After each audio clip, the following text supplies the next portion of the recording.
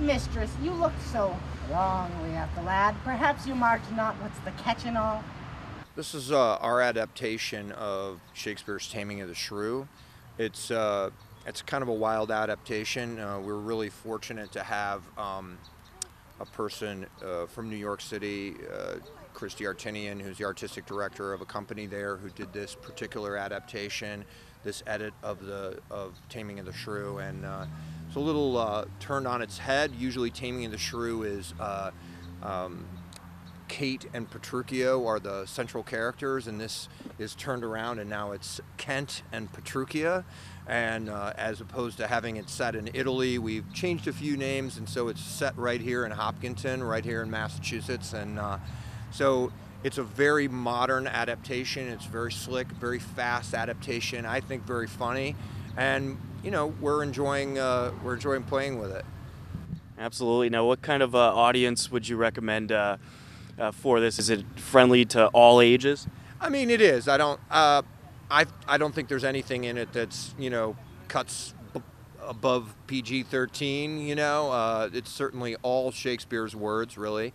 It's just our cutting and adaptation of it. Some of the names are changed. So, I think little kids might not get a lot of it, but there's a lot of physical comedy involved. So, I think anybody can enjoy it. Now, could you talk about some of your history as a director? Have you done a lot of work here in Hopkinton? Have you done a lot of outdoor performances like this? I've done a lot of outdoor theater. This is my first time with this particular company. I've directed in New York, directed in Boston. I've worked as an actor in Boston for quite a while. And yeah, I mean, I've done quite a bit of Shakespeare, directed Much Ado, probably most recently in 2012 in New York City. And so, yeah, this is my first chance to work with this group of people, and they're fabulous. We're really just having a blast playing with the play. Excellent. Can you explain the process of getting this show together? Was it a long process? Did it take? I'm sure it took a lot of work. Well, yeah, we rehearse over a span of about 6 weeks. Everybody, has their own jobs, and they come to it, and it's incredible working with this group of people because everybody's puts in a full day's work, and then they come and they bring such great energy and love of doing theater to the process.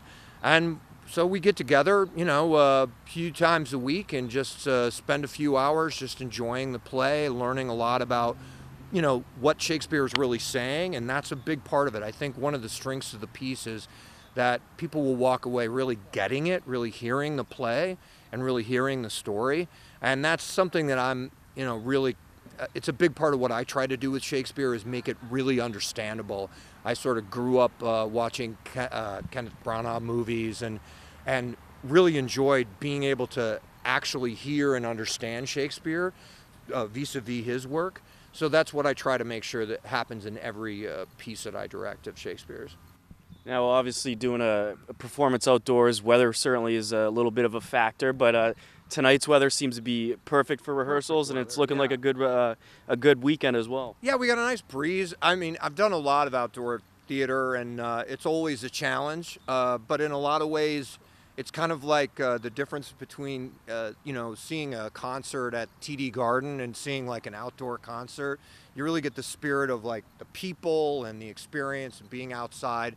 It can be a lot of fun, and you can, bring your lawn chairs and, a little snack and kind of really kick back after a long day and enjoy the play.